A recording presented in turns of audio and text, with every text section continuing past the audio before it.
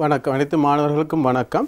இது எனது முதலாவது பாடம் ஓட்ட மின்னியல் தேர்ச்சி 8 தேர்ச்சி மட்டம் 8.1. ஸோ இந்த பாடத்தின் நோக்கம் ஓட்ட மின்னியல் விதிகள், தத்துவங்களை, விளைவுகள் என்பவற்றை பொருத்தமானதாகவும் பயனுடையதாகவும் நீங்கள் பயன்படுத்துவீர்கள். இந்த பாடம் நீங்கள் முடித்த பிறகு இந்த லேர்னிங் அவுட்கம்ஸை நீங்கள் பெறக்கூடியதாக இருக்கும். தேர்ச்சி மட்டம் 8.1 என்ற நோக்கம் ஓட்ட மின்னியல் தொடர்பான பௌதிக கணியங்கள் பௌதிக கணியங்களை ஏற்ற சந்தர்ப்பங்களில் பொருத்தமாக நீங்கள் கையாள்வீர்கள். இந்த 8.1 நீங்கள் கற்றதன் பிற்பாடு இதை நீங்கள் அடையக்கூடியதாக இருக்கும். ஸோ இந்த பாடத்தை நாங்கள் போகிறதுக்கு முற்பாடு இந்த கற்றல் பெறுபவர்கள், ஸோ லேர்னிங் அவுட்கம்ஸ் என்று சொல்லுவோம். இந்த பாடத்தின் நோக்கம், ஸோ என்ஐ உங்களோட சிலபஸில் இது ஒவ்வொரு பாடத்துக்கும் கற்றல் பெறுபவர்கள் என்று கொடுக்கப்பட்டிருக்கின்றது. இதில் நான் இன்றைக்கு எடுக்கின்ற கற்றல் பெறுபவர்கள் ஒரு குறிப்பிட்டவை மட்டும்தான் நான் இன்றைக்கு கன்சிடர் பண்ணுறேன். முதலாவது இந்த பாட அலகை கற்ற பின்பாடு நீங்கள் மாணவர்கள் என்னத்தை நீங்கள் பெற்றுக்கொள்வீர்கள். ஒன்று மின்னோட்டம் என்பது ஏற்ற பாய்ச்சல் வீதம் என நீங்கள் விளங்குவீர்கள். ஸோ இந்த பாடத்தை நீங்கள் பாடத்தை கற்ற பிற்பாடு நீங்கள் இதை விளங்கப்படுத்தக்கூடிய மாதிரி இருக்கும். ரெண்டாவது உலோக கடத்தியினூடான மின் கடத்தலுக்கான பொறிமுறையை விளக்குவீர்கள். இப்போ கடத்திகளால் என்ன மாதிரி ஏற்றம் போகுதுன்றதை நீங்கள் விளங்கப்படுத்தக்கூடிய மாதிரி இருக்கும். அடுத்தது மின்னோட்டத்துக்கும் இலத்திரன்கள் நகர்வு வேகத்துக்கும் இடையிலான ஒரு சமன்பாட்டை தொடர்பை நீங்கள் பெற்றுக்கொள்ளக்கூடியதாக இருக்கும். அடுத்தது ஓட்ட பெறப்படத்திற்கான கோவையை நீங்கள் உய்தறியக்கூடியதாக இருக்கும். அடுத்தது தடையை நீங்கள் வரையறுக்கக்கூடியதாக இருக்கும். தடை பாதிக்கும் காரணிகளை விளக்கக்கூடியதாக இருக்கும். தடை சில டிபெண்ட் பண்ணியிருக்கு, சில ஃபேக்டர்ஸில் அதை நீங்கள் விளக்கக்கூடிய மாதிரி இருக்கும். அடுத்தது தடைத்திறனை நீங்கள் வரையறுக்கக்கூடிய மாதிரி இருக்கும். அடுத்தது வெப்பநிலையோடு என்ன மாதிரி கடத்தின்ற தடை அல்லது தடைத்திறன் மாறுது என்பதை நீங்கள் விளங்கப்படுத்தக்கூடியதாக இருக்கும். அடுத்தது ஓமின்ற விதியை நீங்கள் கூறக்கூடியதாக இருக்கும்.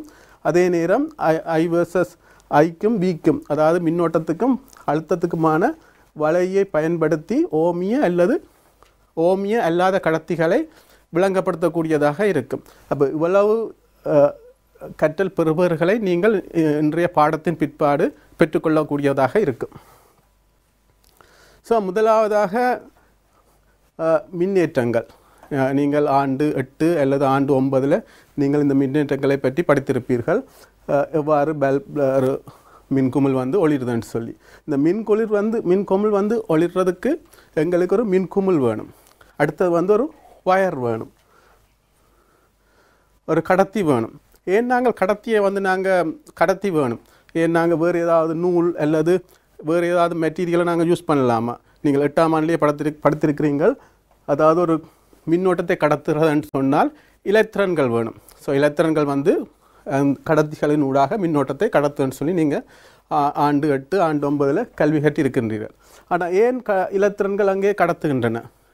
ஏன் வேறு மெட்டீரியல், அதாவது நீங்கள் பாவிக்கிற பிளாஸ்டிக் பாவிச்சா அதில் ஏன் இலத்திரன்கள் இல்லையா? சடப்பொருள் உங்களுக்கு தெரியும். சடப்பொருட்கள் அணுக்களால் ஆக்கப்பட்டிருக்கும். அணுக்கள் என்று சொன்னால் என்ன?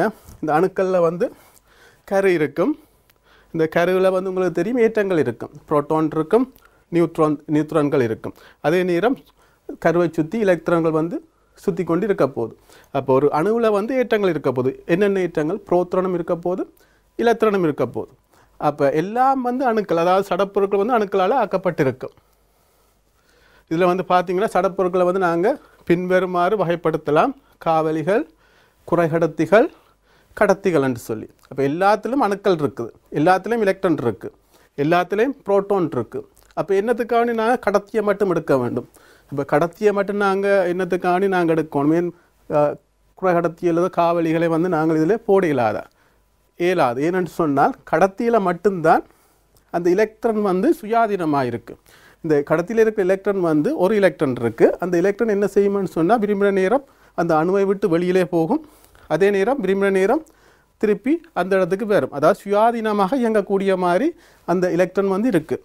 உதாரணமாக இறுதி ஓட்டில் 4லும் பார்க்க குறைவான எலக்ட்ரான்கள் இருக்குமாயின், அதாவது 1 எலக்ட்ரான் 2 எலக்ட்ரான் 3 எலக்ட்ரான் 4லும் பார்க்க குறைவாக இருந்தால் அவற்றை நாங்கள் சொல்லுவோம் சுயாதீன எலக்ட்ரான் என்று சொல்லி, அவைகளை நாங்கள் வகைப்படுத்துவோம் கடத்திகள் என்று சொல்லி.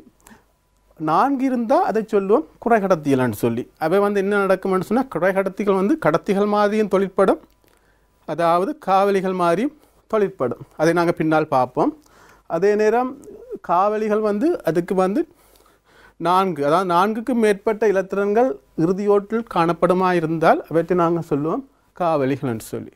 அவர்கள் அது வந்து அந்த 4க்கு மேற்பட்ட எலக்ட்ரான்கள் வந்து சுயாதீனமாக இயங்க மாட்டாது. அப்போ அதனால் எங்களுக்கு அது சுயாதீனமாக இயங்கான்னு சொன்னால் அந்த மின்னோட்டத்தை கடத்த மாட்டாது. ஸோ அடுத்தது நாங்கள் இதில் வந்து பார்ப்போம் கடத்திகள்னு சொல்லி. உங்களுக்கு தெரியும், நான் முன்னுக்கே சொல்லியிருக்கிறேன், கடத்திகளில் முதல்ல ஒரு உதாரணம் வந்து கொப்பர், அதாவது செப்பு அணு வந்து இறுதியில் ஒரு எலக்ட்ரான் இருக்குது. அந்த எலக்ட்ரான் வந்து சுயாதீனமாக தொழிற்படும், எந்த நேரத்திலும் வெளியிலையும் போகும், விரும்பின நேரம் திருப்பி அதில் வந்து ஒட்டி கொண்டு இருக்கும். இப்போ இதில் பார்த்தீங்கன்னு சொன்னால் சுயாதீன எலக்ட்ரான்கள் சுயாதீன எலக்ட்ரான்களை அதிகமாக கொண்ட பதார்த்தங்கள் கடத்திகள் என்று சொல்லுவோம். அதாவது கடைசி ஓட்டில் 4லும் பார்க்க குறைவாக இருக்கும், 1 அல்லது 2 அல்லது 3 இருக்கலாம். இப்போ இதில் பார்த்தீங்கன்னா ஏன் நாங்கள் மின் கலத்தை வந்து நாங்கள் இணைக்க வேணும். இது வந்து ஒரு சுயாதீனமான ஒரு கடத்தி. அப்போ இதில் வந்து எலக்ட்ரான்கள் இருக்குது. எலக்ட்ரான்கள் வந்து அதாவது ஒரு சுயாதீனமாக இயங்கி கொண்டிருக்கும் ரெண்டமாக. இதில் பார்த்தீங்கன்னு சொன்னால் அதாவது ஒரு மின்னழுத்தம் பாவிக்காத இடத்து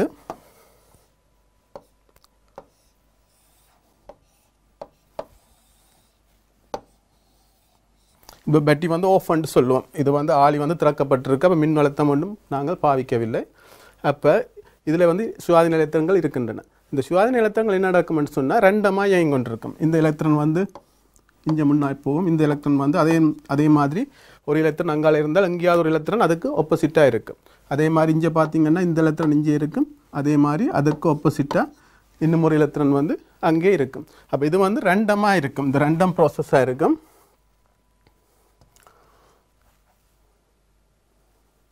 இப்போ இதில் வந்து எலக்ட்ரான் வந்து அதாவது அழுத்தி பாவிக்காமல் இருக்கும் பொழுது, அதாவது மின்கலம் பாவிக்காமல் இருக்கும் பொழுது அந்த எலக்ட்ரான்கள அசையின் திசை வந்து அதாவது எழுந்த மாற்றாக இருக்கும். அந்த எழுந்த மாற்றாக இருக்கும் பொழுது அந்த விளையில் எலக்ட்ரான் நகரும் திசை வந்து 0. அப்போ இந்த எலக்ட்ரான் வந்து இங்கேருந்து இங்கே போகாது. அப்போ நாங்கள் கடத்தியை நாங்கள் இணைக்கும் பொழுது எலக்ட்ரான் என்ன நடக்கும்னு சொன்னால் ஒரு திசையில் மாற்றப்படும். அதாவது எல்லாம் இது ப்ளஸ் இது மைனஸ், எல்லா எலக்ட்ரானும் வந்து ஒரு திசையில் இயங்க தொடங்கும். அந்த நாங்கள் பேட்டரியை வந்து நாங்கள் இணைக்கும் போது இதில் பார்த்தீங்கன்னு சொன்னால் பேட்டரியை நாங்கள் இதில் 0 இருக்க போது ஆரம்பத்தில் நாங்கள் மின்கலம் இணைக்கவில்லை, ஆனபடியால் 0 இருக்குது. மின்கலத்தை இணைச்சா பிறகு என்ன நடக்கும்னு சொன்னால் இங்கே இது வந்து மின்கலம் வந்து நெகட்டிவ், அதாவது மைனஸ் வந்து இதில் இருக்குது, பாசிட்டிவ் வந்து இங்கே இருக்குது. அப்போ மின்கலத்தை நாங்கள் இணைச்சோம்னு சொன்னால் எல்லா எலக்ட்ரானும் வந்து ப்ளஸ் திசையை நோக்கி நகரும். அப்போ எங்களுக்கு வந்து ஒரு மின்னோட்டம் ஒன்று இருக்க போகுது. அந்த மின்னோட்டத்தின் திசை அதே நேரம் எலக்ட்ரான் மட்டும் இங்கே இல்லை, அதாவது பாசிட்டிவ் சார்ஜும் இருக்க போகுது. ஏன்னு சொன்னால் அந்த எலக்ட்ரான் வந்து செப்பில் பார்த்தீங்கன்னு சொன்னால் இறுதி எலக்ட்ரான், அதாவது இறுதியில் இருக்கிற எலக்ட்ரான் வந்து சுயாதீனமாக இயங்க போகுது. இதை எலக்ட்ரான் வெளியில் போயிட்டுன்னு சொன்னால் இந்த அட்டம் வந்து இந்த அணு வந்து பாசிட்டிவாக வந்துடும். அப்போ இதில் இருக்கிற பாசிட்டிவ் அயன் என்ன செய்யும்னு சொன்னால் அது இஞ்சால மூவ் பண்ணும். உண்மையில் பாசிட்டிவ் அயன் வந்து மூவ் பண்ணாது, எங்களை மூவ் பண்ணுற மாதிரி தெரியும். உதாரணமாக நீங்கள் பஸ்ஸில் போய்க்கல உங்களுக்கு எதிராக மரங்கள் வந்து மூவ் பண்ணுற மாதிரி இருக்கும். அப்போ அதே மாதிரி தான் இங்கே வந்து பாசிட்டிவ் சார்ஜ் வந்து ப்ளஸ் அணுக்கள் வந்து இஞ்சால் பக்கம் மூவ் பண்ணுற மாதிரி இருக்கும். அப்போ இதன் திசையைத்தான் நாங்கள் மின்னோட்டத்தின் திசை என்று எடுக்கிறோம். அப்போ எலக்ட்ரான் திசைக்கு எதிராக மின்னோட்டத்தை நாங்கள் ஏன் எடுக்கிறோம்னு சொன்னால் பாசிட்டிவ் சார்ஜ் அயன் போகிற பக்கம்தான் நாங்கள் மின்னோட்டத்தின் திசைன்னு சொல்லி எடுக்கிறோம். அடுத்தது வந்து அப்போது மின்னோட்டம் வந்து எலக்ட்ரான்கள் வந்து அழுத்தம் கூடின பக்கத்தை நோக்கித்தான் நகரம். இது வந்து ப்ளஸ் சார்ஜ் வந்து அதாவது நேர் அணுக்கள் வந்து அழுத்தம் குறைஞ்ச திசையை நோக்கி நகரும். அப்போ மின்னோட்டம் வந்து இப்போ அழுத்தம் கூடிய திசையிலேருந்து அழுத்தம் குறைஞ்ச திசையை நோக்கி நகரும். அப்போ இதில் பார்த்தீங்கன்னு சொன்னால் ஒரு நெட் கரண்ட் இருக்கும், அதாவது விளையுள் மின்னோட்டம் வந்து அதாவது எலக்ட்ரானுக்கு எதிரான திசையில் இங்கே போக போகுது.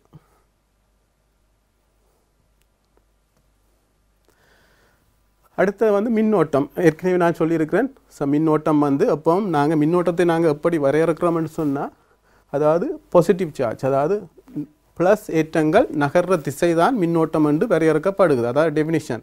அதாவது இப்போ வந்து இது வந்து உலக ரீதியாக அங்கீகரிக்கப்பட்ட ஒரு விதி. ப்ளஸ் பக்கம்தான் நாங்கள் மின்னோட்டத்தை எடுக்கணும். அப்படின்னு சொன்னால் எலக்ட்ரானுக்கு எதிராக எங்கட மின்னோட்டம் வரும். இப்போ இதில் வந்து ஒரு கடத்தி வந்து ஒரு ஐ என்ற மின்னோட்டம் போகல, இந்த கடத்தின் குறுக்குவெட்டு பிறப்பு ஏன்னு சொன்னால் அந்த கடத்தியில் ஓடுற மின்னோட்டம் வந்து ஐ இன்ட்டு கியூ ஏ டி என்று வரும். அதாவது உண்மையான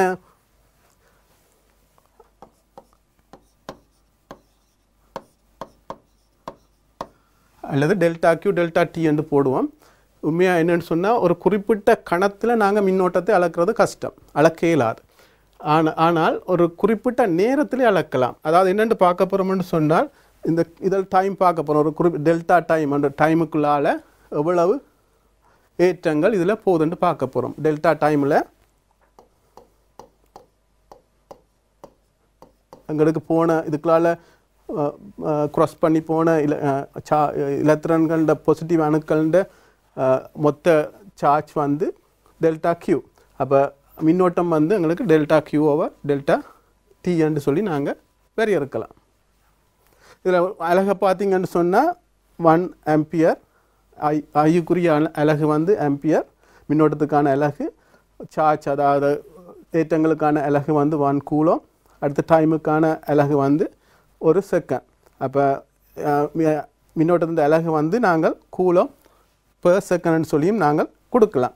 உதாரணத்துக்கு ஒரு நானோ செகண்ட் டைமில் 5 நானோ கூலம் ஏற்றங்கள் வந்து இந்த பரப்பினூடாக கடந்து போகுமாக இருந்தால் அந்த மின்னோட்டத்தை வந்து நாங்கள் ஐ வந்து 5 போடலாம். அப்போ உங்களுக்கு வெறும் 5 ஆம்பியர் மின்னோட்டம் வந்து அந்த டைமில் அந்த கடந்து சென்றிருக்கு. அடுத்த ஒரு உதாரணத்தை நாங்கள் பார்க்கலாம். இப்போ மின்னல் உங்களுக்கு தெரியும், இந்த மின்னல் வந்து வானத்துலேருந்து கீழே வருகுது. விரைக்கில் என்ன சொன்னால் எலக்ட்ரான் வந்து மேலேருந்து கீழே வருகுது. அப்போ இதில் வந்து கணக்கு தந்திரிக்கணும் என்னென்னு சொன்னால், ஒரு மின்னல் தாக்குதலில் 10⁻20 அடுக்கு எலக்ட்ரான்கள் மேகத்திலிருந்து தரைக்கு கடத்தப்படுகின்றன. இப்போ 10⁻20 எலக்ட்ரான் வந்து மேலேருந்து கீழே கடத்தப்படுகின்றன. இம்மின்னல் தாக்குதல் 2 நானோ செகண்ட் நேரத்துக்கு நீடிக்கப்படுது. அப்போ இவ்வளவு எலக்ட்ரானும் வந்து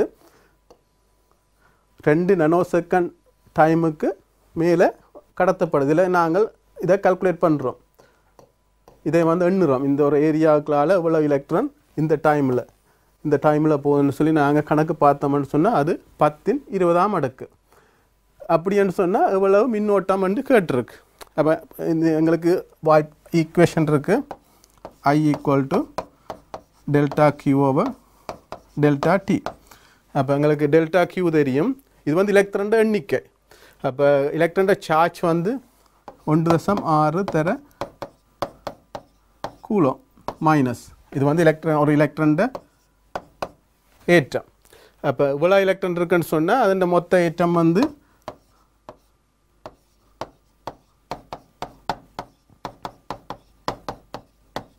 10 கூலோம் என்று வரும். அப்போ கீழே டைம் வந்து நானோ செகண்ட், 2 நானோ செகண்ட்.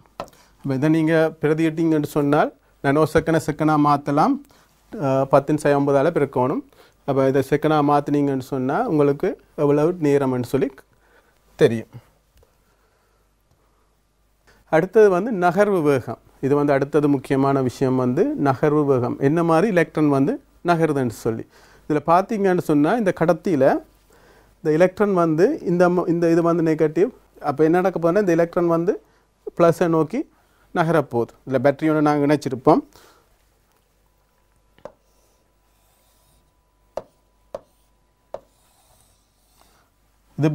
இது வந்து பேட்டரியின் சக முனைவு. அப்போ என்ன எலக்ட்ரான் வந்து இங்கே மூவ் பண்ணி கொண்டு இருக்க போகுது. அப்போ என்ன நடக்க போகுதுன்னு சொன்னால் எலக்ட்ரான் வந்து ஒரு நாளும் ஸ்ட்ரைட்டாக மூவ் பண்ணாது, அதாவது நேர்கோட்டில் நகராது. என்ன நடக்க போகுதுன்னு சொன்னால் எலக்ட்ரான் வந்து அதோட பாதை வந்து ஒரு சிக்ஸாக்காக இருக்கும். அதாவது எலக்ட்ரான் ஏன் அப்படி இருக்குன்னு சொன்னால் இதில் வந்து பாசிட்டிவ் அயன் இருக்கும். இந்த பாசிட்டிவ் அயனோட என்ன நடக்கும்னு சொன்னால் இந்த எலக்ட்ரான்கள் வந்து மோதுப்படும். அப்போ மோதுப்படைக்கு என்ன நடக்கும், இந்த எலக்ட்ரான் வந்து இப்படியே மோதி கொண்டு இந்த எலக்ட்ரான் ஒரு பாதை வந்து ஒரு சிக்ஸாக்காக தான் இருக்க போகுது. அப்போ இந்த நகர்வு வேகம்னு சொல்லி நாங்கள் டிஃபைன் பண்ணுறது என்னென்னு சொன்னால், என்னென்ன நகர்வு வேகத்தை நாங்கள் வரையறுக்கிறோன்னு சொன்னால், நகர்வு வேகம் என்பது கடத்தியினுள் இருக்கும் எலக்ட்ரான்கள் மின்புலத்திற்கு உட்படும் போது பெறப்படும் சராசரி வேகம். அப்போ இங்கே நாங்கள் கணிக்கிறது வந்து சராசரி வேகத்தை தான் நாங்கள் கணிக்கிறோம். இப்போ சராசரி வேகம் உங்களுக்கு தெரியும், வேகம் வந்து தூர இடப்பெயர்ச்சிங்கள் நேரம். அப்போ எங்களுக்கு எவ்வளோ இடப்பெயர்ச்சி என்று தெரியும், அதுன்னு நாங்கள் நேர இடப்பெயர்ச்சி வந்தால் இதுலேருந்து தொடங்குது, இங்கே வந்து முடியுது. அப்போ இவ்வளோ தூரம் இவ்வளோ இடப்பெயர்ச்சி வந்து எங்களுக்கு தெரியும். அதே நேரம் இங்கேருந்து இங்கே போன டைம் தெரிஞ்சால் நாங்கள் வேகத்தை வந்து நாங்கள் கணிக்கலாம். அல்லது நீங்கள் இன்னும் ஒரு முறையாக கணிக்கலாம் வேகங்கள். இதில் வந்து V1 இதுக்கும் இடையில் போகிற வேகம் என்ன, இதுக்கும் போகிற வேகம் என்ன, இதுக்கும் போகிற வேகம் என்ன. அப்போ எல்லாத்தையும் கண்டுட்டு நாங்கள் என்ன செய்யலாம்னு சொன்னால் சராசரியை கண்டோம்னு சொன்னால் அதுதான் எங்களோட நகர்வு வேகம் என்று சொல்லி வரும்.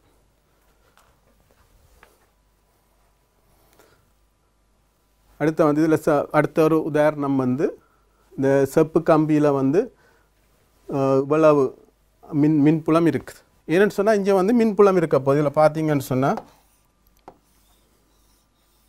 இது பேட்டரியின் சக முனைவு, இது பேட்டரியின் மைனஸ் முனைவு. அப்போ என்ன நடக்க போகணுன்னு சொன்னால் இதில் ஒரு மின்புலம் ஒன்று இருக்க போகுது. அப்போ எலக்ட்ரான் வந்து என்ன செய்ய போகணுன்னு சொன்னால் இந்த மின்புலத்தில் இயங்க போகுது. எலக்ட்ரான் வந்து மின்புலத்தில் இயங்க போகுது. அப்போ இந்த மின்புலத்தின் செறிவு வந்து தந்திருக்கினா E வந்து 11 நானோ செகண்ட். அப்போ இந்த மின்புலத்தின் அளவு தந்திருக்கணும். அப்போ என்ன கேட்டிருக்கணும்னு சொன்னால் எலக்ட்ரான் ஆர்முடுகள். அப்போ உங்களுக்கு தெரியும் ஆர்முடுகளுக்கு வந்து P = mf. அப்போ இந்த ஈக்குவேஷனை நீங்கள் பாவிக்கலாம். இதில் வந்து ஆர்முடுகள் வந்து F. அப்போ F வந்து P/m. அல்லது நீங்கள் ஏண்டும் போகலாம். சில நேரங்களில் ஆர்முடுகள் வந்து ஏன்னு சொல்லுவோம், சில நேரங்களில் F சொல்லுவோம். அப்போ இதில் வந்து நாங்கள் விசையையும் அது எலக்ட்ரானில் ஏற்படுகிற விசையையும் இந்த மின்புலத்தால் எலக்ட்ரானில் வர்ற விசையையும் அந்த எலக்ட்ரான் மேஸாலையும் பிரித்து விட்டோம்னு சொன்னால் எங்களுக்கு ஆர்முடுகள் வரும். இந்த விசை வந்து எங்களுக்கு தெரியும் EE. ஸோ எங்களுக்கு ஈக்குவேஷன் இருக்குது. மின்புலத்தில் நீங்கள் படிச்சிருப்பீங்க. F வந்து விசை வந்து FP வந்து EQ. அப்போ ஏற்றம் வந்து மைனஸ், அப்போ மைனஸ் EQ. அப்போ இது ME. அப்போ இதை ME-யால் பிரித்து விட்டீங்கன்னு சொன்னால் உங்களுக்கு எலக்ட்ரான் ஆர்முடல் வரும். அப்போ கடத்தியின் ஊடாக செல்கிற எலக்ட்ரான் ஆர்முடலை வந்து நீங்கள் கணிக்கலாம்.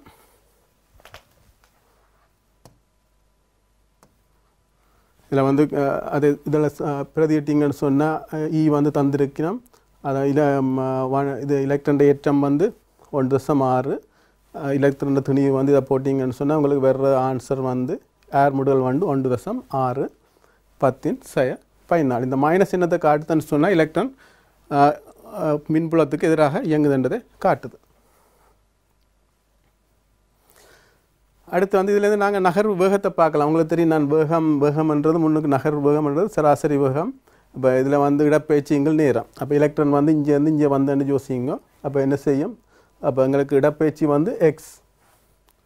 அதுக்கு இங்கேருந்து இங்கே வேறு எடுத்த டைம் வந்து t. அப்போ வேகம் வந்து v/x, vd வந்து x/t என்று சொல்லுவோம். அப்போ நகர்வு வேகத்தை நாங்கள் எப்போவும் இந்த vd என்று தான் குறிக்கிறோம் நாங்கள். அது x/x t என்று வரும்.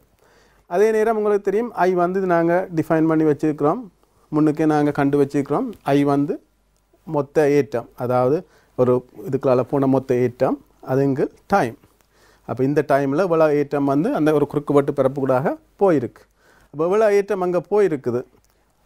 மொத்த ஏற்றம் வந்து நம்பர் ஆஃப் எலக்ட்ரான், அதாவது மொத்த ஏற்றங்கள் வந்து ஸோ இது வந்து எலக்ட்ரான்களோட எண்ணிக்கை. அப்போ ஒரு பரப்பு கூடாக போன எலக்ட்ரான்களோட எண்ணிக்கை இது இந்த t என்ற நேரத்தில். இது வந்து எலக்ட்ரான் சார்ஜ். அப்போ என்ன செய்வீங்கன்னு சொன்னால் ரெண்டையும் பிரிக்கினீங்கன்னு சொன்னால் மொத்த ஏற்றம் பெறும், எலக்ட்ரான் மொத்த ஏற்றம் பெறும். அதை நீங்கள் டைமால் வந்து நீங்கள் பிரித்து விட்டீங்கன்னு சொன்னால் சரி இந்த டைமில் இவ்வளவு ஏற்றம் வந்து இந்த கடத்திகளால் ஒரு பாயிண்டில் நீங்கள் பார்த்தீங்கன்னு சொன்னால் ஒரு குறுக்குவெட்டு பரப்புகளால் பார்த்தீங்கன்னு சொன்னால் இவ்வளவு ஏற்றம் அங்கால போயிருக்கு. எண் வந்து ஒரு அலகு கனளவில் உள்ள இலத்திரன்களோட எண்ணிக்கை. அப்போ எண் வந்து ஒரு அலகு கனளவில் இருக்குது. அப்போ இவ்வளோ கனளவு நாங்கள் எடுக்கிறோம் a into x. அப்போ ஏன்றது குறுக்குவெட்டு பரப்பு x. அப்போ இவ்வளவு கனளவிலும் வந்து எங்களை இவ்வளவு எண்ணிக்கையான எலக்ட்ரான் இருக்குது. அப்போ எலக்ட்ரான் மொத்த ஏற்றம் வந்து கனளவு இவ்வளோ எலக்ட்ரான் அதோட ஏற்றத்தை நீங்கள் பெருக்கி விட்டீங்கன்னா சரி. அப்போ அதை நீங்கள் டைமால் டிவைட் பண்ணி விட்டீங்கன்னு சொன்னால் எங்களுக்கு இந்த ஈக்குவேஷன் வரும். இதில் நாங்கள் எக்ஸையும் டீயையும் தனியாக எடுக்கிறோம். இந்த எக்ஸும் டீயும் வந்து இதில் தனியாக எடுக்கிறோம். அப்போ இதில் ANE வந்து தனியாக வரப்போகுது. வந்தால் என்ன நடக்கும்னு சொன்னால் இந்த x/t வந்து என்ன நகர்வு வேகம் VD.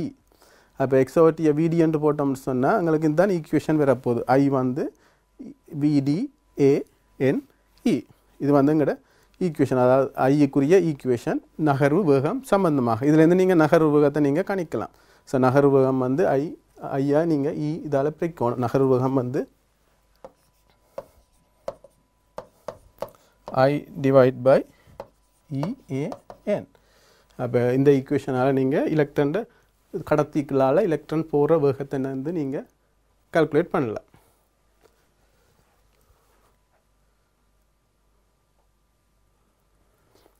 அடுத்த வந்து இதில் ஒரு வினா உண்டு, அதை செய்து பார்க்குறதுக்கு ஒரு வினா உண்டு.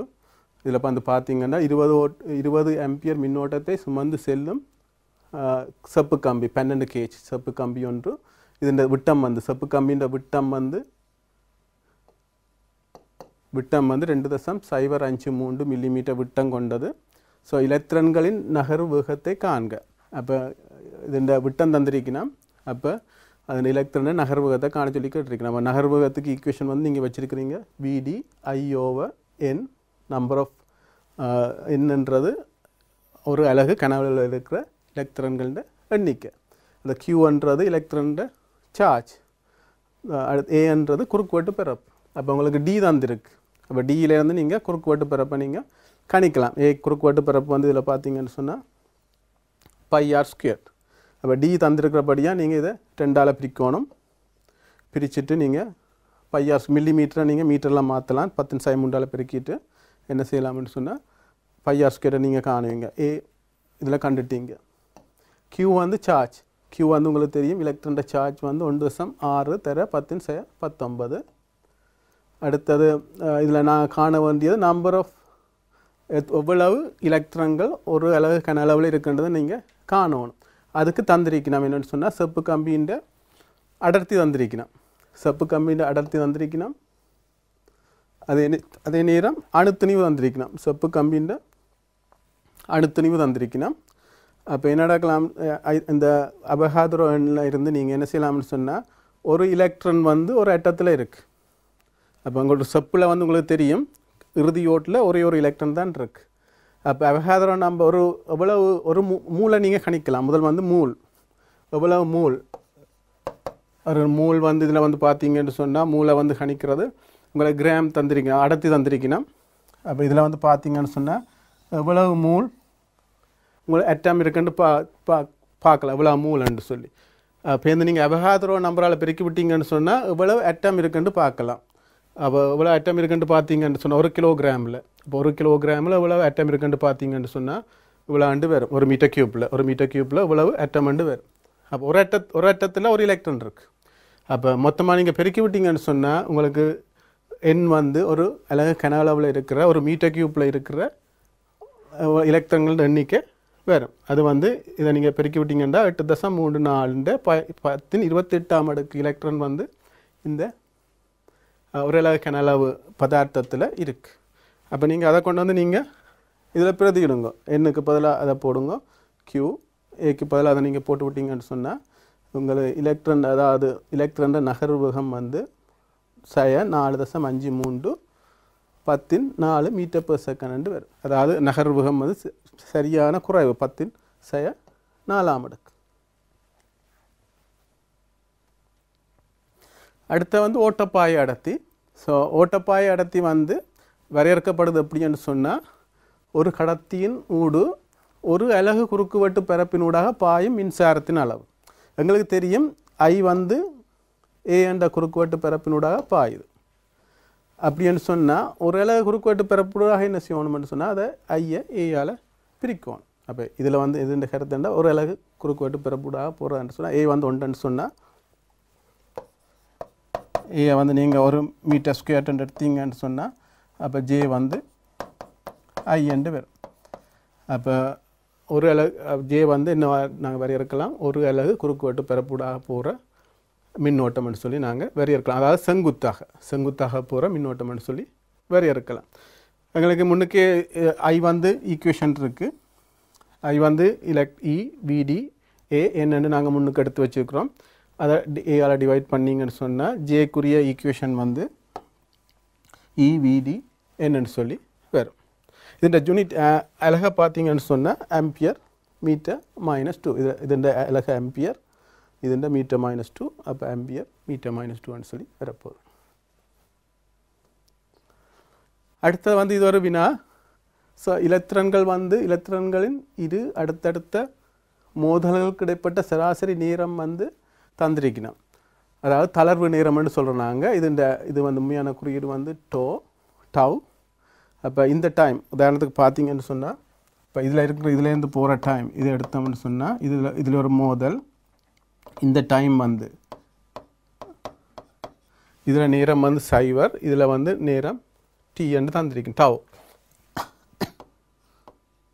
இப்போ டவ்ன்னு தந்திரிக்கணும். அப்போ இதுக்கு இடைப்பட்ட நேரம் வந்து தளர்வு நேரம்னு சொல்லி சொல்கிறோம் நாங்கள். அதே நேரம் எனக்கு கொண்டு இப்படி காட்ட சொல்லி, அதாவது J வந்து -E × சிக்மா × E என்று சொல்லி காட்ட போகிறோம். இதில் வந்து இந்த குறியீடு வந்து இது தந்திரிக்கணும் N × E², E ன்ற வர்க்கம் டவ், அதுக்கு M எலக்ட்ரான் மாஸ். இது வந்து ஒரு சிறிய கணக்கு. இப்போ இதில் நாங்கள் முன்னுக்கே பார்த்துருக்குறோம். இப்போ எலக்ட்ரான் வந்து என்ன செய்ய போகணும்னு சொன்னால் எலக்ட்ரிக் ஃபீல்டு, இதில் எலக்ட்ரிக் ஃபீல்டு இருக்கும். எலக்ட்ரிக் ஃபீல்டு இந்த ஆப்போசிட்டாக இருக்க போது அந்த எலக்ட்ரான் வந்து எலக்ட்ரிக் ஃபீல்டுக்குள்ளே நகரப்போகுது. ஸோ நகர்ந்தால் அதண்ட ஏர் முடுகள் வந்து உங்களுக்கு தெரியும் F/m. இதை முன்னுக்கே நாங்கள் பார்த்துருக்குறோம். Fக்கு பதிலாக எலக்ட்ரானில் ஏற்படுகிற விசை வந்து அதாவது மின் விசையால் வர்ற மின் புலத்தால் வர விசை வந்து -E. அதை நாங்கள் என்ன செய்ய போகிறோம்னு சொன்னால் இதுண்ட எலக்ட்ரான் துணிவால் பிரிக்கிறோம். ஏக்கு வந்து நாங்கள் ஏர் முடுகள் உங்களுக்கு தெரியும் வேகத்துங்கள் நேரம். அப்போ இங்கே போன வேகம் வந்து நகர்வு வேகம் VD. அப்போ VDயை நாங்கள் என்ன செய்யலாம்னு சொன்னால் டைம் ட்ரோவால் இதில் போகிற டைமால் பிரிக்கிறோம். பிரித்தா என்ன நடக்கலாம்னு சொன்னால் இதுதான் எங்களோட நகர்வு வேகத்துக்குரிய ஈக்குவேஷன். அதாவது ஒரு எங்களுக்கு டவ் தெரியுமென்னு சொன்னால் சராசரி நேரம், அதாவது அந்த மோதுகை கிடைப்பட்ட சராசரி நேரம் டவ்ன்னு தெரிஞ்சால் அப்போ என்னடா இந்த ஈக்குவேஷனால் நாங்கள் இன்னும் ஒரு விதமாக நகர்வு வேகத்தை நாங்கள் கணிக்கலாம். இது வந்து உள்ளுக்குள்ளே என்ன நடக்குதுன்னு சொல்லி பார்த்து அங்கே அதால் நாங்கள் நகர்வு வேகத்தை கணிக்கிறோம். இப்போ எங்களுக்கு ஈக்குவேஷன் இருக்குது. J வந்து VD E என்னன்னு நாங்கள் ப்ரூவ் பண்ணி வச்சுருக்கிறோம். அப்போ இதில் VDக்கு பதிலாக நீங்கள் அந்த இதை கொண்டு நாங்கள் பிரதிட்டீங்கன்னு சொன்னால் உங்களுக்கு ஈக்குவேஷன் இப்படி வரும். அப்போ இதில் வந்து முக்கியம் என்னென்னு சொன்னால் இந்த பெருமானம், அதாவது இந்த பெருமானத்தை வந்து நாங்கள் சிக்மான்னு சொல்கிறோம். இதைத்தான் சொல்கிறது கடத்துதிறன்னு சொல்லி. அப்போ இந்த கடத்துதிறன் வந்து மேலே பார்த்தீங்கன்னு சொன்னால் நாங்கள் பின்னால் படிப்போம். கடத்துதிறன் வந்து என்னத்தில் தங்கி இருக்குன்னு சொன்னால் அதாவது NE² டவ்ன்றது மோதுகைகளுக்கு இடைப்பட்ட சராசரி நேரம். எந்த மோதுகை இதில் கன மோதுகை இருக்குது. அப்போ நீங்கள் எல்லாத்துலேயும் டைம் எடுத்து சராசரி காணணும். அடுத்து ஈன்ற வர்க்கம் N நம்பர் ஆஃப் இவ்வளவு எலக்ட்ரான்ஸ் ஒரு அலகு கனவில் இருக்குது. அடுத்தது திணிவு. அப்போ இதில் பார்த்தீங்கன்னா இது ரெண்டும் வந்து கான்ஸ்டன்ட். அப்போ இதில் வந்து சிக்மா, அதாவது இது சிக்மா வந்து எண்ணிலையும் டவுலையும் தான் தண்டிக்கு நம்பர் கூடன்னு சொன்னால் எலக்ட்ரான்கள் கூட இருக்குமா இருந்து சொன்னால் கடத்துதிறன் கூட, எண் வந்து குறைவாக இருக்குமான்னு சொன்னால் கடத்துதிறன் குறைவு. அடுத்து வந்து அழுத்த வேறுபாடு. இப்போ உங்களுக்கு தெரியும் ஒரு பேட்டரியில் வந்து நாங்கள் இதை வச்சு ஒரு பேட்டரியை நாங்கள் ஒரு பல்பில் கனெக்ட் பண்ணினோம்னு சொன்னால் என்ன நடக்க போகணுன்னு சொன்னால் மின்னோட்டம் ஓடும். நாங்கள் படிச்சிருக்கிறோம் மின்னோட்டம் வந்து பாசிட்டிவில் இருந்து, அதாவது இந்த இதில் வந்து அழுத்தம் கூட, அப்போ இந்த திசையில் ஓட போது மின்னோட்டம். அப்போ எலக்ட்ரான் வந்து எப்படி ஓட போகுது, எலக்ட்ரான் வந்து இந்த திசையில் ஓட போகுது எலக்ட்ரான். அடுத்த எலக்ட்ரான் வந்து இதால் ஓடுறபடியாக அதுக்கு எதிராக மின்னோட்டம் இருக்க போகுது. அதிலேருந்து முக்கியம் என்னென்னு சொன்னால் இதில் கூட அழுத்தம், இதில் குறைஞ்ச அழுத்தம்னு சொல்லி. எப்பவும் வந்து பாசிட்டிவ்லான் கூட அழுத்தம் இருக்க போது நெகட்டிவ் நேர் அயன்கள் வந்து எலக்ட்ரானுக்கு ஆப்போசிட்டாக மூவ் பண்ண போகுது. அப்போ நாங்கள் ஐன்ற திசை வந்து இந்த நேர் அயனின்ற திசையில் தான் நாங்கள் குறிச்சிருக்கிறோம். அப்போ எப்பவும் வந்து இது நேர் அயன்கள் வந்து மறை பக்கத்தை தான் கவரும். அப்போ என்ன நடக்கும்னா நேரேட்டங்கள் இந்த திசையில் ஓட போகுது, அதே நேரம் எலக்ட்ரான் வந்து இந்த திசையிலே ஓட போகுது. இப்போ நேர் அயன்கள் வந்து அப்போ அழுத்தம் கூடின மின்னோட்டம் வந்து அழுத்தம் கூடின இடத்துலேருந்து அழுத்தம் குறைஞ்ச இடத்துக்கு வந்து மூவ் பண்ண போகுது. இது வந்து உதாரணமாக அழுத்த வேறுபாடு கட்டாயம் இருக்கணும். சொன்னால் மலையிலேருந்து தான் தண்ணி அப்போ நீர் வந்து கீழே வரும். ஒரு நாள் நீர் வந்து கீழே இருந்து அழுத்தம் கூடின பகுதியிலேருந்து தான் அழுத்தம் குறைஞ்ச பகுதிக்கு வந்து மின்னோட்டம் செல்ல போகுது. இப்போ இந்த பேட்டரியில் வந்து பார்த்தீங்கன்னு சொன்னால் இந்த பேட்டரியின் அழுத்த வேறுபாடு எங்களுக்கு உதாரணத்துக்கு 1.5 வந்து தந்திருக்கணும். ஏலேருந்து பிக்கும் இந்த 2 புள்ளிகளுக்கும் இடையில் இருக்கிற அழுத்த வேறுபாடு வந்து 1.5. இது வந்து கிளியராக நீங்கள் ஒரு பேட்டரியை வாங்கிக்கல 1.5 என்று போட்டிருப்பினோம். அதுன்ற கருத்து என்னென்னு சொன்னால் இந்த 2 புள்ளிகளுக்கும் இடையில் ஏபி இந்த 2 புள்ளிகளுக்கும் இடையில் இருக்கிற அழுத்த வேறுபாடு வந்து 1.5. அதை நாங்கள் இன்னொரு விதமாக எழுதலாம். இந்த அழுத்தத்துக்கும் இதுக்கும் இருக்கிற வித்தியாசம் VA மைனஸ் VB. அப்போ ப்ளஸ் இதெல்லாம் அழுத்தம் கூடவே இருக்குது. நான் முதலே சொன்னால் ப்ளஸ் இதெல்லாம் மின்னோட்டம் இங்கே போட போகுது, மின்னோட்டம் வந்து ப்ளஸ்லேருந்து மைனஸுக்கு வரப்போகுது. அதுன்ற கருத்து என்னென்னு சொன்னால் இங்கே அழுத்த வேறுபாடு கூட, அப்போ ப்ளஸில் அழுத்த வேறுபாடு கூட, இதில் வந்து கூட, இதில் வந்து மைனஸில் இருக்க அழுத்த வேறுபாடு குறைவு. அப்போ கூட இருக்கிறதில் குறைச்சா தான் என்ன வரும் எங்களுக்கு ப்ளஸ் அண்டு வருது. அப்போ ப்ளஸ் வந்து 1.5 வோல்ட்டுன்னு சொல்லி எங்களுக்கு அழுத்த வேறுபாடு வருது. இதில் வந்து நாங்கள் கீர்னோமெண்ட் சொன்ன இப்போ கணக்கை வகைப்படுத்த இதில் ஒரு பேட்டரி இருக்குது உங்களுக்கு 1.5. இதில் வந்து எங்களுக்கு இதில் என்ன அழுத்தம், இதில் இருக்கிற அழுத்தம் வந்து கட்டாயம் இதில் 0 தான் இருக்கணும், அல்லது கட்டாயம் இதில் 1.5 தான் இருக்கணும்னு சொல்லி இல்லை. ஏன்னு சொன்னால் இந்தியாவில் இருக்கிற வேறு சர்க்கிட்ஸ், அதாவது இந்தியாவில் வந்து தடை இருக்கலாம், அல்லது இன்னும் ஒரு பேட்டரி இருக்கலாம். அப்போ எங்களுக்கு அதை பொறுத்து எங்களுக்கு சில வழி இதில் சைவராக இருக்கலாம், இதில் ப்ளஸ் 3.5 இருக்கலாம், அல்லது மைனஸாக இருக்கலாம். எங்களுக்கு அதை பற்றி எங்களோட பிரச்சனை இல்லை. ஆனால் என்ன நடக்கும்னு சொன்னால் இதில் வர்ற முக்கியம் என்னென்னு சொன்னால் அழுத்த வேறுபாடு எப்பவும் வந்து ப்ளஸ் 1.5 இருக்கும். அதில் பார்த்தீங்கன்னா அங்கே முதலே நான் சொன்னேன்னா VA இது வந்து எப்பவும் BA வந்து இதில் வந்து பாசிட்டிவ், V ப்ளஸ் வந்து எப்பவும் அதாவது ப்ளஸில் இருக்கிற அழுத்தம் வந்து எப்பவும் பெருசாக இருக்கும். அப்போ இதில் பார்த்தீங்கன்னா VA வந்து 1.5, BB வந்து 0. அப்போ எங்களுக்கு அழுத்த வேறுபாடு என்ன வரப்போன்னு சொன்னால் ப்ளஸ் 1.5 வரும். அப்போ இதில் பார்த்தீங்கன்னு சொன்னால் VA இந்த இதுக்கு பார்த்தீங்கன்னு சொன்னால்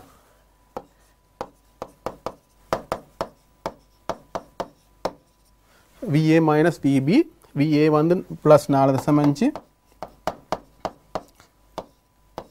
மைனஸ் பியில் இருக்க அழுத்தம் ப்ளஸ் 3. மொத்தமாக என்ன வரப்போன்னு சொன்னால் ப்ளஸ் 4.5லேருந்து சக 4.5லேருந்து சக 3.0 கழிச்சோம்னு சொன்னால் இதில் வரப்போகிறது திருப்பி 1.5 ப்ளஸ். அப்போ நீங்கள் இதில் இருக்கிற அழுத்தத்தை பற்றி நாங்கள் கவனிக்க தேவையில்லை. எங்களுக்கு இதில் இருக்கிற அழுத்த வேறுபாடு வந்து கவனிச்சா சரி. ஸோ இது வந்து மைனஸ், ஓகே, இது ப்ளஸ் இல்லை மைனஸ், இது மைனஸ், இது ப்ளஸ்ஸாக வரும். இதில் பிரிண்டிங் மிஸ்டேக், இது வந்து மைனஸ். அப்போ என்ன நடக்கும்னு சொன்னால் இதில் 1.5 வந்து வரும். அப்போ இதில் வந்து எங்கள்கிட்ட இதுகளுக்கு ஏற்ற மாதிரி, அப்போ இதில் இருக்கிற அழுத்தங்களுக்கு ஏற்ற மாதிரி நீங்கள் எப்போவும் ப்ளஸில் இருக்கிற அழுத்தம் தான் கூட, அப்போ மைனஸில் இருக்கிற அழுத்தத்தை நீங்கள் கழிச்சிங்கன்னு சொன்னால் அழுத்த வேறுபாடு வரும். இதை நீங்கள் இதில் கீறலாம். இப்போ இதில் வந்து பார்த்தீங்கன்னு சொன்னால் VA வந்து ஏயில் இருக்கிற அழுத்தம் வந்து இந்த பாயிண்ட், ஏயில் இருக்கிற அழுத்தம் வந்து 1.5, பியில் இருக்கிற அழுத்தத்தை பார்த்தீங்கன்னு சொன்னால் 0. அப்போ இதுக்கு இப்போ என்ன நடக்க போன்னு சொன்னால் இந்த அழுத்தம் வந்து அழுத்த மட்டத்தை பார்க்கலாம். இது வந்து VA, இது VB. அப்போ அழுத்த வேறுபாடு வந்து 1.5 வரும். அடுத்து வந்து அழுத்த வேறுபாடை நாங்கள் உண்மையால் அடுத்த வேறுபாடு உங்களுக்கு தெரியும். நான் முதலே சொன்னால் இதில் பேட்டரி VA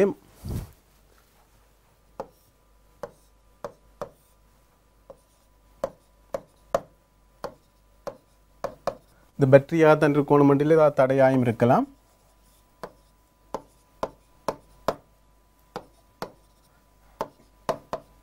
அப்போ என்ன செய்ய போகிறோம்னு சொன்னால் இதிலேருந்து வேலை, அதாவது செய்யப்பட்ட வேலை நாங்கள் என்ன செய்ய போகிறோம்னு சொன்னால் இதிலேருந்து ஒரு அலகு 1+ கூலோமே என்ன செய்ய போகிறோம்னு சொன்னால் இந்த முனையிலேருந்து, அதாவது இந்த பாயிண்ட்லேருந்து இந்த பாயிண்ட்டுக்கு எடுத்துக்கொண்டு போக போகிறோம். VAலேருந்து VBக்கு எடுத்துக்கொண்டு போய்க்க நடக்க போகிறோம்னு சொன்னால் ஒரு வேலை ஒன்று செய்வோம். அந்த வேலை வந்து இந்த அழுத்த வேறுபாடுன்னு சொல்லி நாங்கள் வரையறுக்கலாம். அதாவது ஒரு கூலோமே எடுத்துக்கொண்டு போய்க்கலாம். அப்போ ஒரு கூலோமை கொண்டு போய்க்க செய்யப்பட்ட வேலை இதுன்னு சொன்னால் அப்போ எங்களுக்கு கியூவை எடுத்துக்கொண்டு ஒரு கூலோமே கொண்டு போய்க்கல, ஒரு கூலாம் ஏற்றத்தை கொண்டு போய்க்கல செய்யப்பட்ட வேலை வந்து WAB, அதாவது பியிலேருந்து ஏக்கு கொண்டு போகிறோம் என்று சொன்னால் கியூ கூலாமை நாங்கள் கொண்டு போய்க்கல செய்யப்பட்ட வேலை வந்து Q × WV. ஒரு கூலோமை செய்யப்பட்ட வேலை வந்து BAB என்று சொன்னால் Q கூலோமை செய்யப்பட்ட வேலை வந்து Q × VAB என்று வரும். அப்போ WAB வந்து QVAB என்று வரப்போகுது. அப்போ எங்களுக்கு அழுத்த வேறுபாடுலேருந்து என்ன வரப்போகுதுன்னு சொன்னால் நீங்கள் இதை பிரித்து விட்டீங்கன்னு சொன்னால் அழுத்த வேறுபாடு வந்து WABயோட Q வரும். அப்போ இதுலேருந்து நீங்கள் அழுத்த வேறுபாடு உங்களுக்கு தெரியும், ஒரு வோல்ட்டுன்னு சொன்னால் வேலை செய்யப்பட்ட வேலை வந்து அதோட அலகு வந்து ஜூல். இப்போ Q வந்து என்னென்னு எடுப்போம்னு சொன்னால் கூலம். அப்போ என்ன நடக்கும்ன்ற சொன்னால் ஒரு வோல்டேஜ் வந்து ஜூல் per கூலம்னு சொல்லி நாங்கள் இங்கே வரையறுக்கலாம்.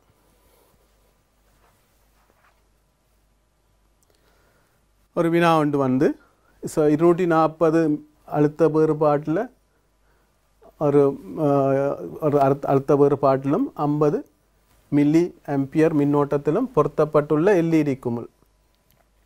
LED குமிழ் வந்து 2 மணித்தியாலம் வேலை செய்யுது. அப்போ ஒரு LED குமிழ் வந்து என்ன செய்திருக்கிறோம்னு சொன்னால் ஒரு 240 வோல்டேஜ் கொடுத்துருக்குறோம். 240 வோல்டேஜ் கொடுத்துருக்குறோம். இதுக்குள்ளால் போகிற கரண்ட் வந்து 50 மில்லி ஆம்பியர். அப்போ இதில் வந்து 2 மணித்தியாலம் வேலை செய்யுது. டைம் வந்து 2 மணித்தியாலம் வந்து வேலை செய்யுது என்று சொன்னால் இதில் கேட்டிருக்கு மின்குமிழ் ஒளிரும்போது குமிழுக்கு வழங்கப்பட்ட மின்சக்தி. நாங்கள் மின்சக்தியை வழங்குகிறோம், அதாவது பேட்டரியிலேருந்து இதுக்கு மின்சக்தி வழங்குறோம்னு சொன்னால் எவ்வளவு மின்சக்தி வழங்கியிருக்கிறோம்னு கேட்டிருக்கோம். உங்களுக்கு ஈக்குவேஷன் தெரியும், W வந்து QVன்னு சொல்லி நாங்கள் டிஃபைன் பண்ணி வச்சுருக்கிறோம். ஸோ V வந்து அழுத்த வேறுபாடு. அழுத்த வேறுபாடு எங்களுக்கு தெரியும் 240. ஸோ Q வந்து மொத்த மின்னேற்றம். அப்போ எங்களுக்கு வந்து அதுக்கு Qக்குரிய வச்சிருக்கிறோம் ஈக்குவேஷன் I × ΔQ. கரண்ட் தான் தந்திருக்கணும் 50 மில்லி ஆம்பியர். அப்போ இது அதுலேருந்து டெல்டா டைம் எங்களுக்கு டைமும் தந்திருக்கணும் 2 மணித்தியாலம். டைம் வந்து 2 hours. அப்போ என்னென்ன செய்யலாம்னு சொன்னால் இதை நாங்கள் டைமை கால்குலேட் பண்ணலாம். அப்போ I × ΔQ ΔT வந்து மின்னோட்டம் வந்து 50, ΔT வந்து டைம் வந்து எவ்வளோ நேரம் நாங்கள் மின்குமிழ் ஒளிருதுன்னு பார்த்தோம்னு சொன்னால் 2 மணித்தியாலம். அப்போ இதில் வந்து V வந்து 240 வோல்டேஜ் கொடுத்துருக்குறோம். அப்போ இதை நீங்கள் பிரதியிட்டீங்கன்னு சொன்னால் இவ்வளவு சக்தியை நாங்கள் மின்குமிழுக்கு கொடுத்தோன்னு சொல்லி வரும். இதில் நீங்கள் பார்த்தீங்கன்னு சொன்னால் மில்லி ஆம்பியரை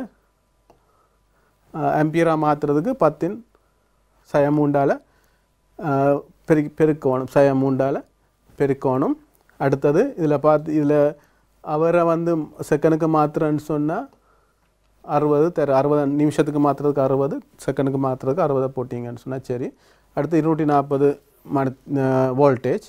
இது எல்லாத்தையும் நீங்கள் பெருக்கினீங்கன்னு சொன்னால் உங்களுக்கு வார விட வந்து 86,400 ஜூல்னு சொல்லி வரும். அடுத்த வந்து இன்னும் ஒரு வினா. இதில் வந்து பார்த்தீங்கன்னு சொன்னால் 1.5 வோல்டேஜ் மின்கலம் ஒன்று வழங்கக்கூடிய, நீங்கள் ஒரு மின்கலம் வச்சுருக்கிறீங்க, அதுண்ட வோல்டேஜ் வந்து 1.5 வோல்டேஜ் இந்த மின்கலம். அது வழங்கக்கூடிய மொத்த ஏற்றம். அப்போ மொத்த ஏற்றம் வந்து வழங்கக்கூடிய மொத்த ஏற்றம் வந்து 460 கூலம். மொத்த ஏற்றம் வந்து 460 கூலம் ஏற்றத்தை வந்து அந்த மின்குமிழ் வந்து வழங்கும். எனில் மின்கலம் வழங்கக்கூடிய அதிகூடிய சக்தியை காண சொல்லி கேட்டிருக்கு. அப்போ எங்களுக்கு ஒரு மின்கலம் இருக்குது, அந்த மின்கலத்தின் வோல்டேஜ் இருக்குது, அந்த மின்கலம் வழங்கக்கூடிய அதிகூடிய ஏற்றம் இருக்குது. அப்போ நேரடியாக நாங்கள் பிரதியீடு செய்யலாம். சக்திக்குரிய ஈக்குவேஷன் வந்து W × Q V. அப்போ எங்களுக்கு Qவும் தெரியும், Vயும் தெரியும். இதில் W வந்து QV. அப்போ ஏற்றத்தை வந்து நாங்கள் இதில் போடலாம் 4200 கூலம். இது பேட்டரியின் அழுத்தம் வந்து 1.5 வோல்டேஜ். இது ரெண்டையும் பெருக்கி விட்டிங்கன்னா இவ்வளவு சக்தியை வந்து இது கொண்டிருக்கு. இந்த பேட்டரி வந்து இவ்வளவு சக்தியை வந்து கொண்டிருக்கு. அடுத்த கணக்கு வந்து அடுத்த இது கேட்டிருக்கு. மின்கலத்தினால் வழங்கப்படக்கூடிய அதிகூடிய மின்னோட்டம் இதன்று தந்திருக்கணும். எங்களுக்கு இதால் வழங்கக்கூடிய அதிகூடின மின்னோட்டம் வந்து 5 மில்லி ஆம்பியர் ரெண்டு சொன்னால் இவ்வளவு காலம் வந்து நாங்கள் இந்த பேட்டரியை பாவிக்கலாம். அப்போ பேட்டரி எவ்வளோ காலம் வந்து நீங்கள் வாழ்நாளை கேட்டிருக்கணும், எவ்வளவு காலம் வந்து இந்த பேட்டரியை நீங்கள் பாவிக்கலாம்னு சொல்லி. அப்போ எங்களுக்கு அதுக்கும் ஈக்குவேஷன் இருக்குது. காலத்துக்கு வந்து டைமுக்கு வந்து Q/, மொத்த ஏற்றம், அது எங்கள் மின்னோட்டம். அப்போ மொத்த ஏற்றம் உங்களுக்கு இருக்குது அவ்வளவு 4600. 4600 வந்து 460 கூலம் வந்து மொத்த ஏற்றம். இது வழங்கக்கூடிய மொத்த ஏற்றம். I வந்து உங்களுக்கு வழங்க 5 மில்லி ஆம்பியர். அப்போ மில்லியை வந்து மில்லி ஆம்பியர் ஆம்பியராக மாற்றுறதுக்கு 10 3 பெருக்கணும். அப்போ 0.0005 ஆம்பியர் ரெண்டு வரும். அப்போ என்னடா இது ரெண்டையும் பிரித்து விட்டீங்கன்னு சொன்னால் இவ்வளவு செகண்ட் இது வந்து 25 மணித்தியாலம். கிட்டத்தட்ட இந்த பேட்டரியை வந்து நீங்கள் 25 மணித்தியாலங்கள் வந்து நீங்கள் யூஸ் பண்ணலாம். அடுத்து வந்து தடையை வந்து பார்த்தீங்கன்னு சொன்னால் தடையின் தடை வந்து தடைக்குரிய டெஃபினிஷன் வந்து அதாவது R ρ/L/A. இப்போ ரோன்றது தடை அல்லது தடைத்திறன் சொல்லுவோம். L வந்து இந்த கடத்தின் நீளம், A வந்து இந்த கடத்தின் குறுக்குவெட்டு பரப்பு. அப்போ இந்த கடத்தின் குறுக்குவெட்டு பரப்பு ஒன்றாயும் 1 மீட்டர் ஸ்கொயர் டைம் L வந்து 1 மீட்டராயும் இருந்தால் நாங்கள் என்னென்னு சொல்லலாம், R வந்து ரோன்னு சொல்லலாம். அப்போ 1 மீட்டர் கடத்தியில் ஓரளவு குறுக்குவெட்டு பரப்பில் இருக்கிற 1 மீட்டர் கடத்தியில் இருக்கிற தடைத்திறன் தான் என்ன செய்யல, இது வந்து அதாவது தடைன்னு சொல்லி நாங்கள் பார்க்குறோம். இதுக்கான குறியீடு வந்து தடையன்ற குறியீடு வந்து இப்படி தான் எழுதுவோம். அதாவது இது இதுன்ற குறியீடு அதே நேரம் R.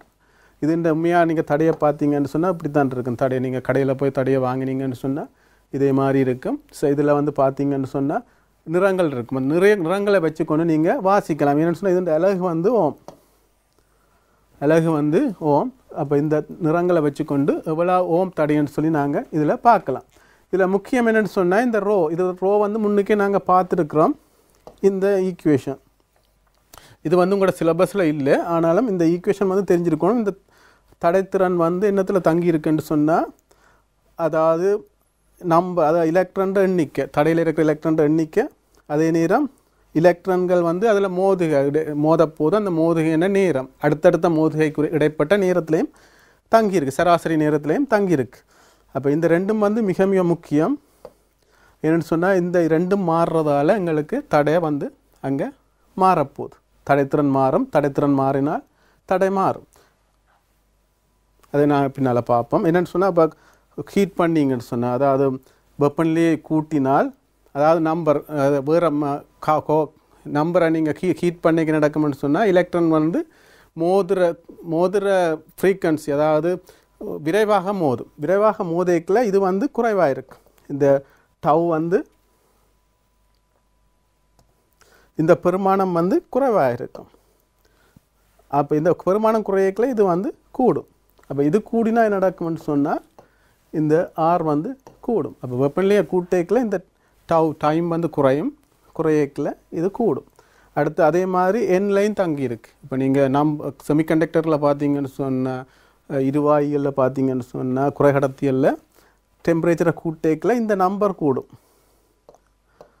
கடத்தியெல்லாம் நம்பர் கூடாது. என்னென்னு சொன்னால் செப்புன்ற நம்பர் அதாவது ஒரே ஒரு எலக்ட்ரான் தான் இருக்குது, அதை நாங்கள் கூட்டிடலாம். ஆனால் இதில் வந்து செமிகண்டக்டர் அதாவது குறைகடத்தியில் வந்து டெம்பரேச்சர் கூட இந்த நம்பர் கூடும். அடுத்ததில் வந்து பார்த்தீங்கன்னு சொன்னால் இதான் இந்த 2 ஈக்குவேஷன்.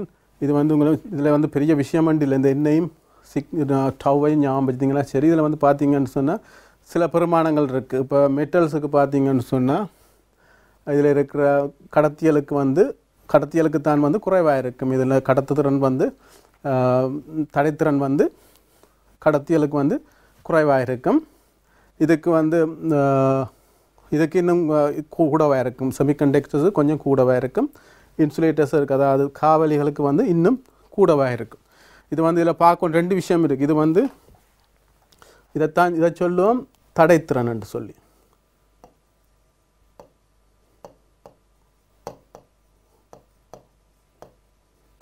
இதை சொல்லுவோம் கடத்துதிறன் என்று சொல்லி.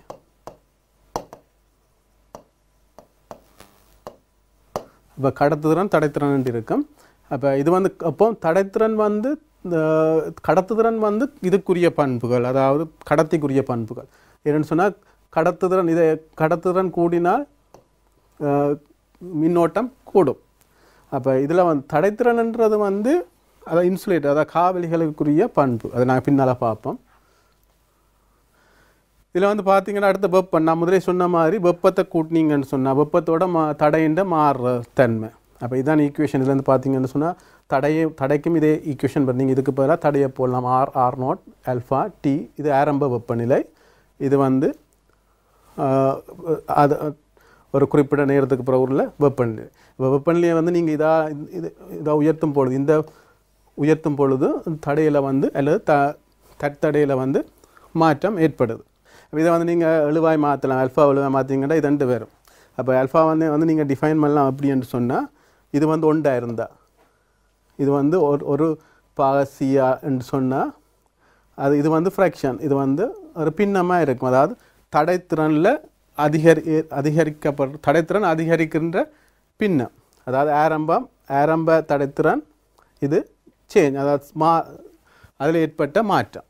அப்போ ஆரம்பத்தில் எவ்வளவு மாற்றம் ஏற்படுதுன்னு பார்த்தீங்கன்னு சொன்னால் ஒரு பாகையால் அதிகரிக்கல நீங்கள் ஆல்ஃபாவை வந்து கால்குலேட் பண்ணலாம். இப்போ ஆருக்கும் அதே மாதிரி தான். ஆருக்கும் வந்து நீங்கள் சேம் ஈக்குவேஷன் தான். என்னென்னு சொன்னால் உங்களுக்கு தெரியும் R வந்து ரோ இல்லை. இப்போ ரோக்கு பதிலாக நீங்கள் என்ன செய்யலாம் வேண்டாம் இது 2ம் கன்ஸ்டன்ட். அப்போ R வந்து ரோக்கு ப்ரொபோஷனலாக இருக்கும். அப்போ அதை நீங்கள் போட்டிங்கன்னு சொன்னால் சேம் ஈக்குவேஷன் தான் வரும். அப்போ சேம் ஈக்குவேஷன் வந்தேன்னு சொன்னால் என்ன நடக்கும்னு சொன்னால் இதில் வந்து திருப்பியும் அதே மாதிரி தான் வரப்போகுது ஈக்குவேஷன். இதை ஒன்றால் மாற்றினீங்கன்னு சொன்னால் தடையில் ஏற்படுற மாற்றம் தான் எங்களோட ஆல்ஃபாண்டு வரப்போகுது. அப்போ இதை நீங்கள் இப்படியே கொண்டு வந்தீங்கன்னு சொன்னால் எங்களோட தடை அதாவது தடையில் ஏற்பட்ட மாற்ற வீதம் வந்து இது வந்து தடையில் ஏற்பட்ட மாற்றம் வந்து வழங்கப்பட்ட டெம்பரேச்சர் அதாவது டெம்பரேச்சரில் இதாக இருக்கும். உண்மையில் வந்து தடை வந்து நாங்கள் என்னென்னு சொன்னால் ஆரம்பத்தில் இன்னும் டெம்பரேச்சர் இருக்குன்றதை பொறுத்து தான். அதாவது இந்த இதுக்குத்தான் நேர்மாறாக இருக்கும் ப்ரொபோஷனலாக இருக்கும் எவ்வளோ டெம்பரேச்சர் மாறி இருக்குன்னு சொல்லி. அப்போ எவ்வளோ டெம்பரேச்சர் மாறி இருக்குன்னு அடுத்தது ஆரம்ப தடை. அப்போ 2 விஷயம் இதில் டெல்டா R தடையில் ஏற்பட்ட மாற்றம் வந்து இதுக்கும் இந்த 2 விஷயத்துலையும் தங்கியிருக்கு. ஆரம்ப தடையிலையும் தங்கியிருக்கு. டெல்டா எவ்வளோ டெம்பரேச்சர் மாறி இருக்குன்றதுலேயும் தங்கியிருக்கு. அடுத்த கடத்திகளுக்கு பார்த்தீங்கன்னு சொன்னால் கூடிக்கொண்டு போகும் தடை. காவலிகளுக்கு வந்து அடுத்த செமிகண்டக்டருக்கு வந்து தடை வந்து குறைஞ்சி கொண்டு போகும்போது நாங்கள் பேருந்து பார்ப்போம் என்னென்று காவலிகள் இதற்கு வந்து டெம்பரேச்சர் குறைஞ்சி கொண்டு போகுதுன்னு சொல்லி. ஸோ இன்றைக்கு வந்து நாங்கள் என்னென்ன பார்த்தினாங்கன்னு சொன்னால் முதல் வந்து மின்னோட்டத்தை பற்றி பார்த்தினாங்க. மின்னோட்டத்தை எப்படி வரையறுக்கிறான்னு சொல்லி அதை கியூஓவை மின்னோட்டம் வந்து அதுக்குள்ள ஒரு குறுக்கோட்டு பரப்புனாக சென்ற மின்னோட்டத்தின் அளவுன்னு சொல்லி நாங்கள் பார்த்தினாங்க. அடுத்தது வந்து நாங்கள் பார்த்தினாங்க எவ்வாறு கடத்தியின் ஊடாக மின்னோட்டம் போகுதுன்னு சொல்லி அதில் பேருந்து நாங்கள் டிஃபைன் பண்ணினாங்க. அதாவது வேகம் எலக்ட்ரான் நகர் வேகத்தை பற்றி நாங்கள் பார்த்தினாங்க. அதுக்குரிய ஈக்குவேஷனை வந்து நாங்கள் வச்சுருக்கிறோம். அதை பேருந்து நாங்கள் பார்த்தினாங்க என்னென்னு சொன்னால் தடையை பற்றி நாங்கள் கதைச்சினாங்க. தடையை பற்றி நாங்கள் பார்த்தினாங்க. அப்போ அதில் வந்து நாங்கள் சில முக்கியமான விடயங்களை வந்து நான் இன்றைக்கு சொல்லியிருக்கிறேன். மேலும் நிகழ்ச்சி வந்து இந்த நிகழ்ச்சி வந்து இத்துடன் முடிவடைகின்றது. அடுத்த நிகழ்ச்சியில் வந்து நாங்கள் ஏனைய விஷயங்கள் இதில் வந்து மற்ற விடயங்கள் வந்து கதைக்க வேண்டி இருக்கிறது அடுத்த நிகழ்ச்சியில். இத்துடன் இந்த நிகழ்ச்சியை முடித்துக் கொள்கின்றோம். மீண்டும் ஒரு குருகுல நிகழ்ச்சியில் சந்திக்கும் வரை இத்துடன் நாங்கள் விடைபெறுகிறோம். வணக்கம்.